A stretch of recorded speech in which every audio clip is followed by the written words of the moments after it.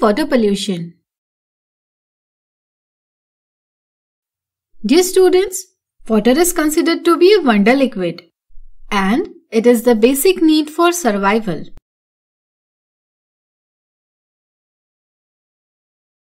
So, let's learn about water and its need. Water covers maximum portion of the earth. But the sad thing to know is, though we have plenty of water, still very small amount of water can be used for drinking and domestic purposes.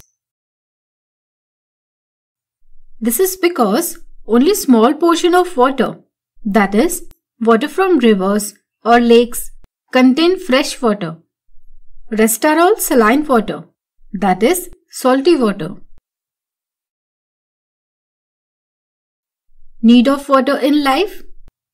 Water is important because all processes within the cells takes place in presence of water medium.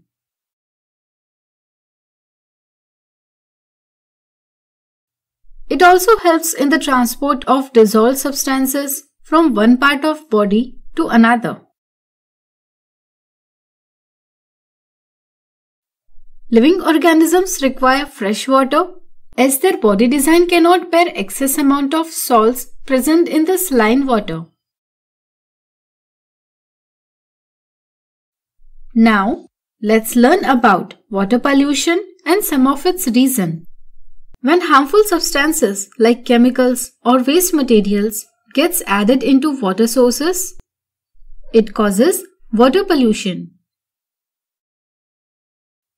Reasons of water pollution are addition of unwanted substances to water resources. Harmful substances like fertilizers and pesticides gets washed off from the fields into the water resources. Similarly, mercury salts from paper industry are many times passed to sources of water. These are the poisonous substances and may also contain bacteria that cause cholera.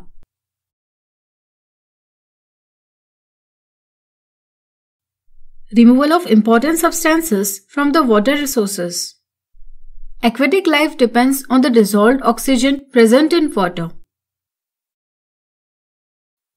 Due to human activity, if percentage of oxygen in the water is decreased, it can cause death of these plants and animals.